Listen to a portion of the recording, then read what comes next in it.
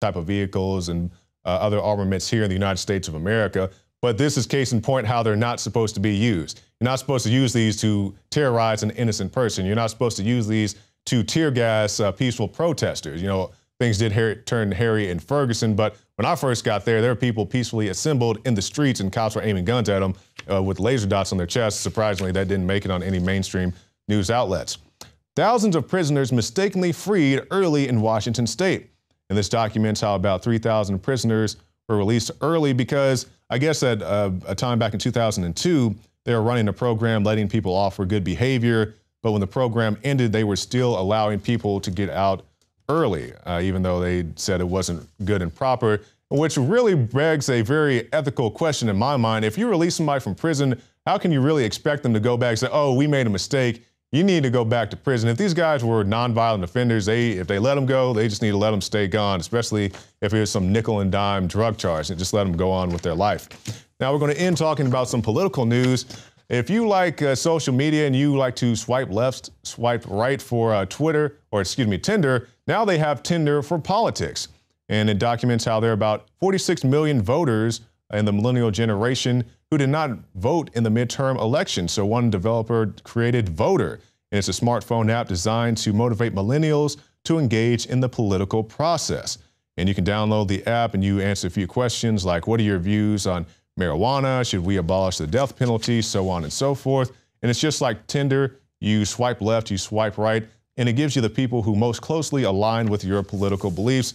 Now, once again, I haven't used this thing personally, so buyer beware if you do download the app. But, you know, it's something interesting and may get people a little more active in politics. And one person who is very active in politics, Donald Trump. And we see a poll saying that many people would not embrace Trump as president, and actually some would be embarrassed if he did become president. Now, to be fair, the majority of the people who said that are Democrats. So you got to take that with a grain of salt. But we had a chance to speak to somebody earlier today. The guys did talk to, I guess, what we're referring to as Trump girl. She was somebody who's wearing a Hillary for President t-shirt. She's a Donald Trump supporter, and she's going to tell us why she supports Donald Trump, because they keep saying he's anti-women, he's this, he's that. And once again, I'm not on the Trump campaign. If the election happened tomorrow, I would not personally vote for the guy, but to each his own. She's going to break it down all to us coming up in the next segment. But stay tuned. We have many more special reports coming up after that, right here on the INFOWARS Nightly News.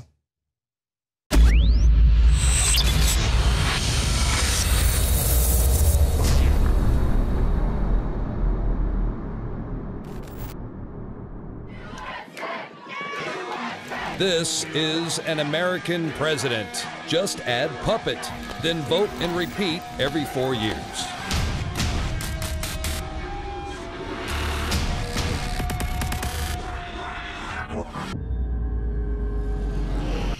Shane Steiner's involvement with InfoWarsLife.com truly happened in an organic way. I went to high school with Shane. His brother knew his parents well, and he was visiting the office once, hadn't been to the office in years, and said, wow, I notice you're making and selling supplements. Do these really work? Because I've tried a lot of supplements as a workout enthusiast, and I really think most of them are hype. And I said, here, take some home, try it. Well, a few weeks later, he came in blown away and said, I want to buy 3 boxes of this stuff to give my friends and family. It's simply amazing. He said, why does it work so well? And I said, listen, go to InfoWarsLife.com, watch the informational videos with Dr. Group and others. They understand how it all works. I know that it works for me. That's all I understand. The science, the facts, the research, people's testimonials, they're all on InfoWarsLife.com. You can check it out for yourself. I wanted to go to the gym. I wanted to push myself and work out harder, and that led to me being able to come out and do stuff like the barefooting and the surfing and stuff like that, which I've never done. I never would have done that 2 years ago. Shane has said over and over again, more than just libido and energy, it made him want to get into the gym more. It made him want to get in better shape. And believe me, the Steiners have amazing genetics. His brother is a world champion steer wrestler. His dad, Bobby Steiner, is a famous world champion bull rider. They've got natural genetics. But when you added this to the mix, in Shane's own words, it took him to the next level.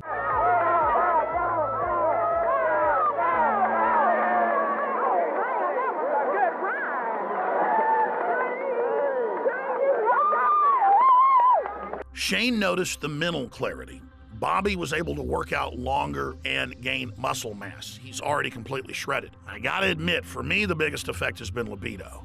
Now, I've never claimed to have a body like some beach model, but back when I was 20, 22 years old and worked out every day, I looked great. But over the years, and being married, having 3 kids, and working 18 hours a day, I gained basically 100 pounds. And it's been a long process losing that weight in the last 4 years. But if you look at the photos and the videos of what I looked like 4 or 5 years ago versus today, the results are dramatic. I'd already cleaned up my diet, I was working out hard, but I'd only lost about 20 pounds. It was adding the other key ingredients from InfoWarsLife.com that helped me personally go to the next level and shed another 35 pounds. This has actually made me feel so good that here lately, about a year ago, I started training jiu-jitsu, and that kind of led to doing some boxing and kickboxing. I mean, it's amazing that 2 years ago, I was on the couch and couldn't even tie my shoes, and now I'm training with MMA fighters and just doing stuff that I never thought that I would be doing ever again. So Super Male Vitality has allowed me to do some amazing things, and if it has those kind of effects for me, I know that it will do great things for you. So just try Super Male Vitality. I promise you, you'll love it. And finally, let's look at Anthony Gucciardi, InfoWars.com reporter. He also works with Dr. Group and others, helping develop the newest, most cutting-edge, high-quality supplements. Let's take a look at what happened when he tried to barefoot ski for the first time with the Steiners. And remember, we're not making fun of him. He had the will to get in the arena, and he's lost more than 10 pounds in the last few years of fat and gained more than 10 pounds of muscle. And Anthony chalks it up to Super Male Vitality as well.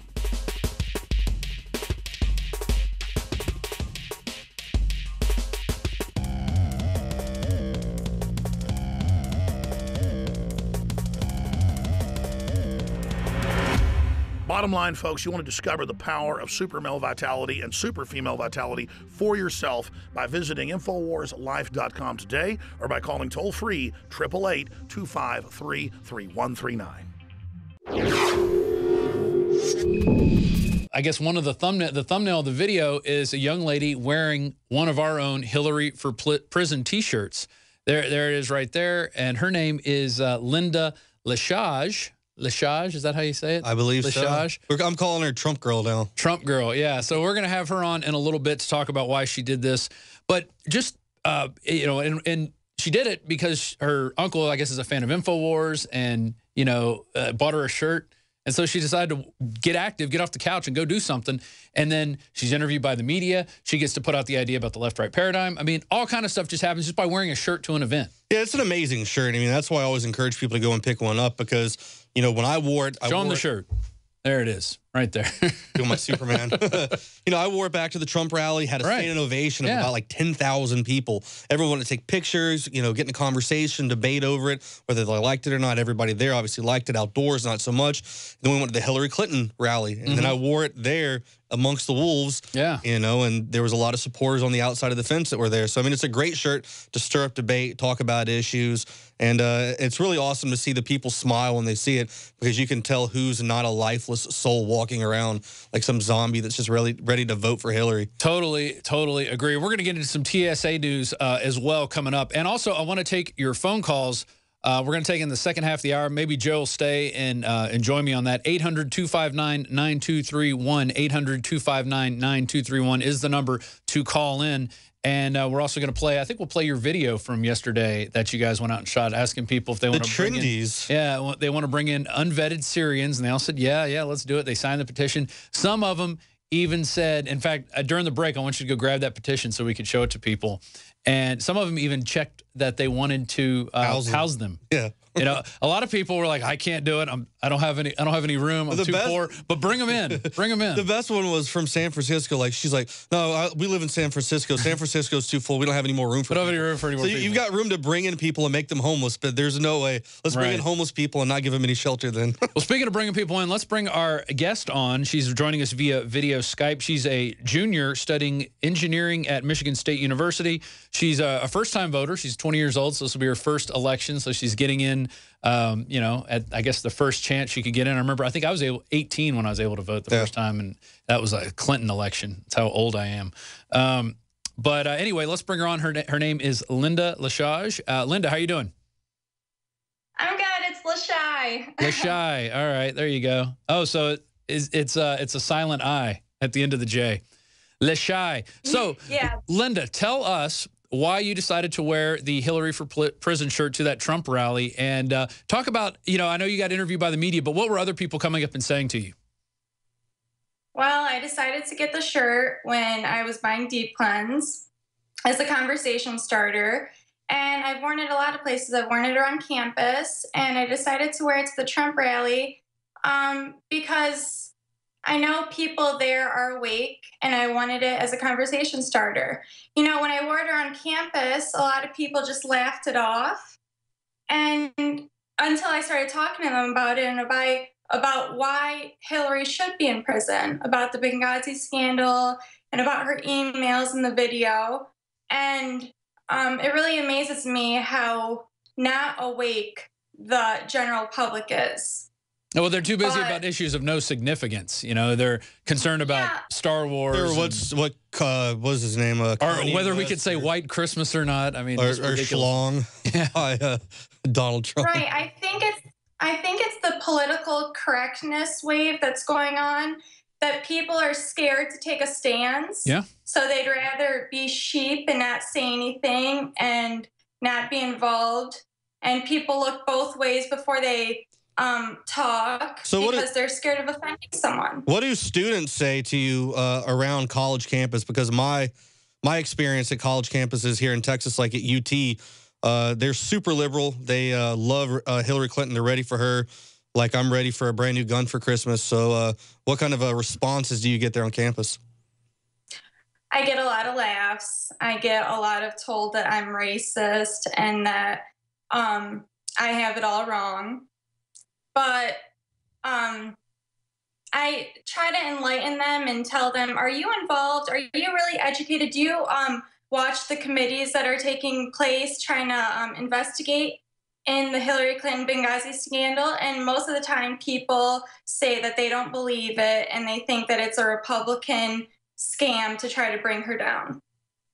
Yeah, that's the way they always frame. Anytime somebody is caught doing wrong, Republican or Democrat, they say, oh, it's just politics. It's really not anything. Lying, right. Killing people, it's all politics. It has nothing to do with, real life. And if we were to do the things that Hillary Clinton has done, we would all be in prison. Oh, exactly. That's just right. It. And talk, I guess you're going through this political correctness stuff being on campus. When I was in college in the 90s, it was there, but not nearly as bad as it is now. I mean, it's off the hook now. And now we had this story come out from Paul Joseph Watson. Coming to America, China introduces credit score for obedient citizens. And what's happening now at your colleges is what's going to come to the rest of us. It's going to be a bunch of ninnying, whining people, trendies, running around telling you what you can say and what you can't say. It's a citizen report card. It's no longer a report card for your education, but it's your permanent record report card about how you act. Linda, what kind of stuff are they doing just in general, not necessarily to you, but like at your school? Have they banned the word Christmas? Have they banned Christmas decorations? Have they banned certain sayings? What are they doing at your school? Not necessarily. I don't really see much of that. I just see the students more so being quiet, the students not wanting to engage in talking about the news. More people like to talk about the latest trends or what's going to happen on e-news. A lot of people aren't involved in knowing what is happening in the government, nor do they want to be. That's why, but I was actually very surprised because when I went to the Trump rally, we drove about 3 hours to go there. There was a lot of young people there. So I was very pleased about that. Yeah, I've found, especially with the internet, people who really want to get informed and who aren't just interested in the basic American culture, that pop culture out there, are able to get the information, get informed, and get active. Because I tell you, the tools that are out there with the internet now, you can really reach a lot more people than you could with just, standing at a street corner. Well, I don't get is how people are so, into the pop culture stuff, though, because of the drama. Guess what? Get into politics. There's a lot of drama. There's a lot of stuff going on. There's a lot of backstabbing. It is better than reality TV. It is reality. It is happening, and it affects your future and everyone else's. So I just don't understand why more people aren't really into the politics, why they aren't, just diving in and trying to find out about what's going on.